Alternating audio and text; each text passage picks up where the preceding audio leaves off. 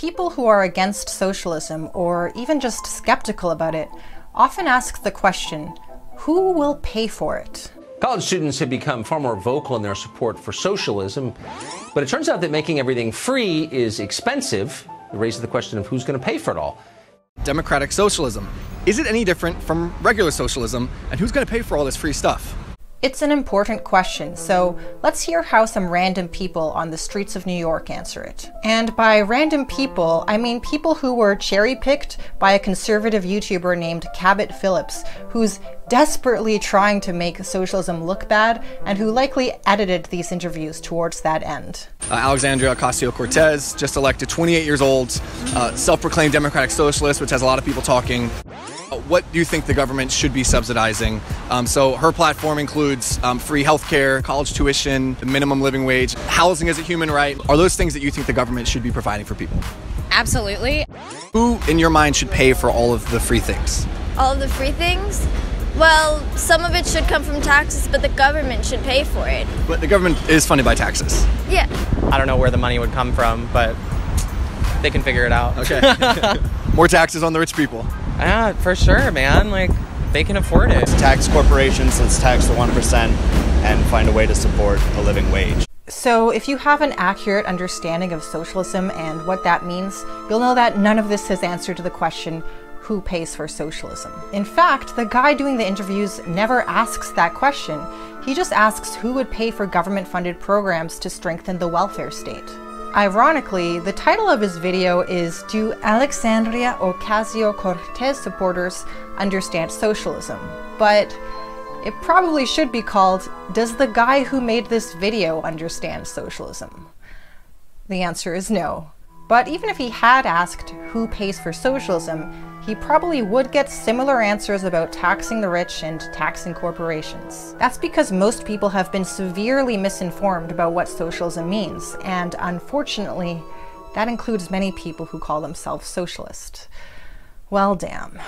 So, who pays for socialism? Perhaps it's paid in bourgeois tears or some other form of liquid-based payment? It's an important question, and I promise you that we will answer it in this video. But first, I have another question that is even more urgent. Who pays for capitalism?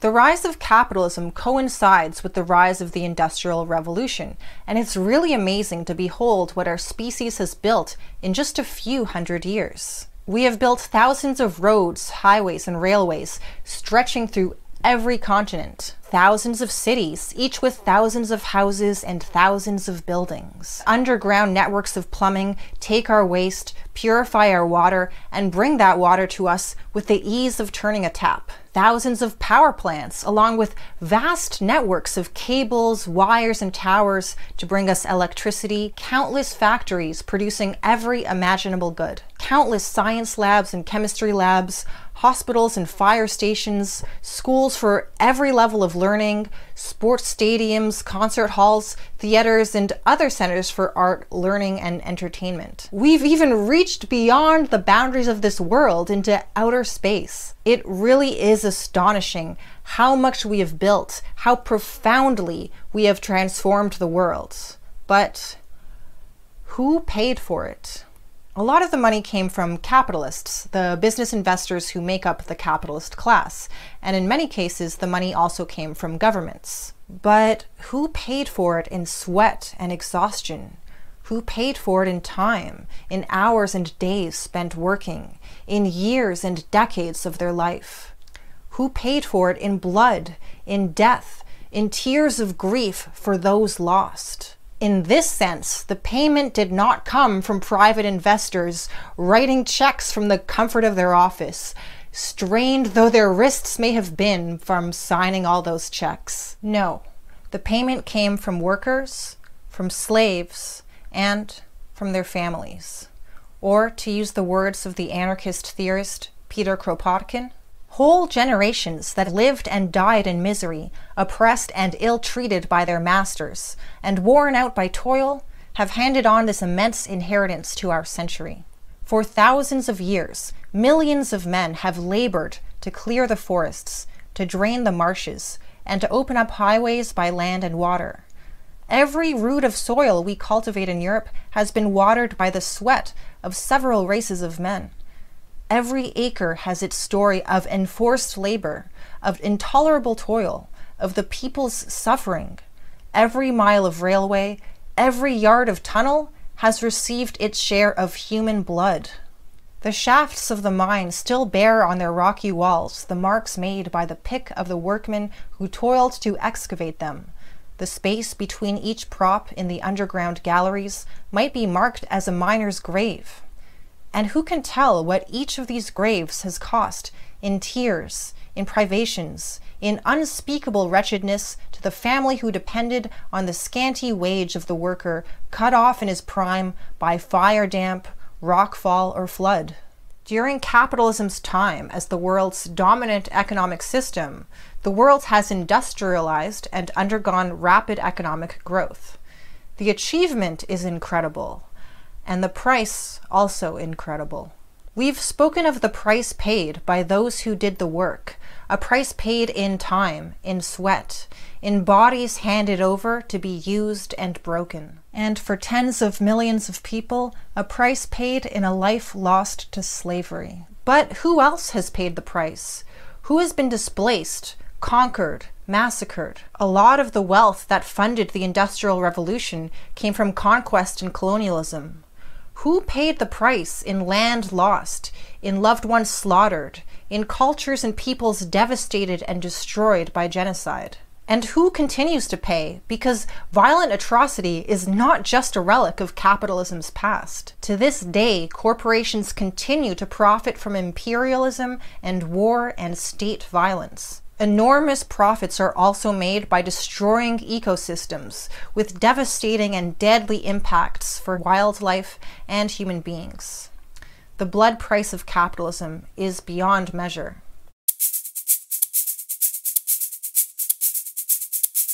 Capitalism is praised for the immense wealth it produces.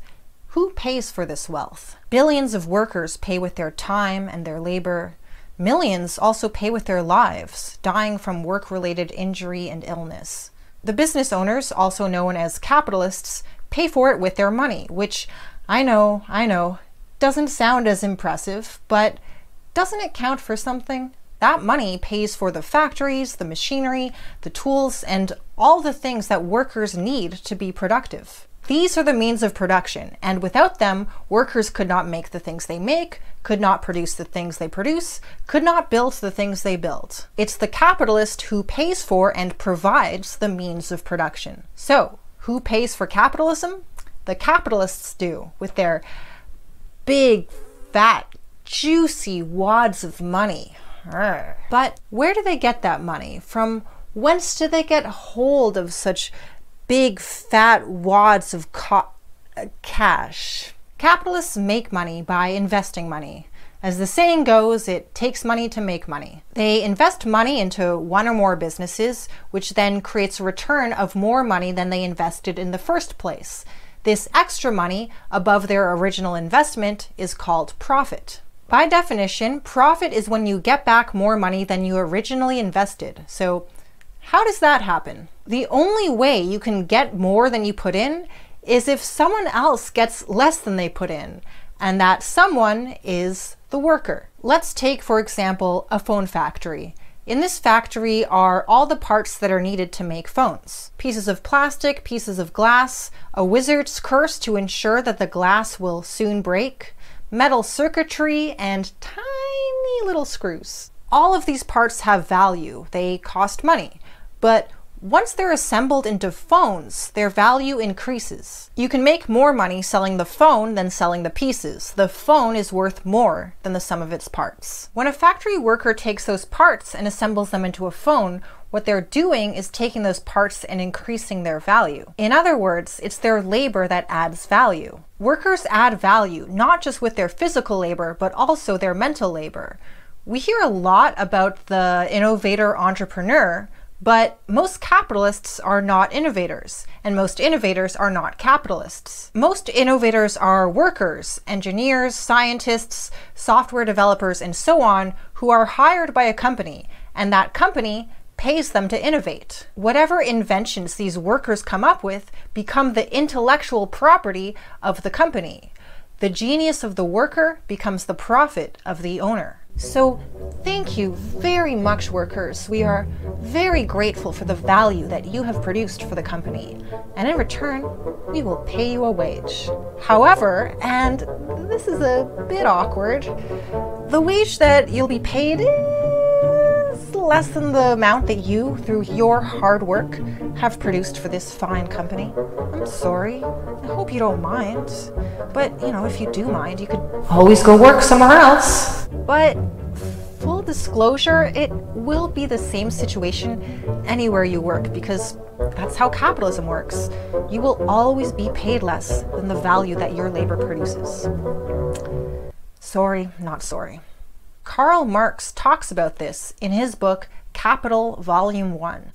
The value of labor power and the value which that labor power creates in the labor process are two entirely different magnitudes. The labor process may continue beyond the time necessary to reproduce and incorporate in the product a mere equivalent for the value of the labor power. Instead of the 6 hours that are sufficient for the latter purpose, the process may continue for 12 hours. The action of labor power, therefore, not only reproduces its own value, but produces value over and above it. Ha ha! Check and mate. Marx is saying that workers are paid less than the value that they produce while they're working. That's how capitalists make profit, because the price they pay for their employees' labor is less than the value produced by their employees' labor. So let's return to the question that led us down this little tangent. Where do capitalists get their money? And now we have the answer. They get their money from other people's work. Now, am I saying that capitalists don't work? Well, that depends on the capitalist. For example, there are small-time capitalists or small business owners, and they often do the same work as their employees. Whatever profit their business makes is partly produced by their own labor and partly produced by the labor of their employees. But as the capitalist becomes more successful, as their business expands and they hire more employees, the amount of money that they make grows and grows and grows, while the fraction of the money that is made by their own labor shrinks and shrinks and shrinks. So next time you hear a rich person say that their money is the result of hard work, you'll know that indeed it does come from hard work. It just happens to be the hard work of other people.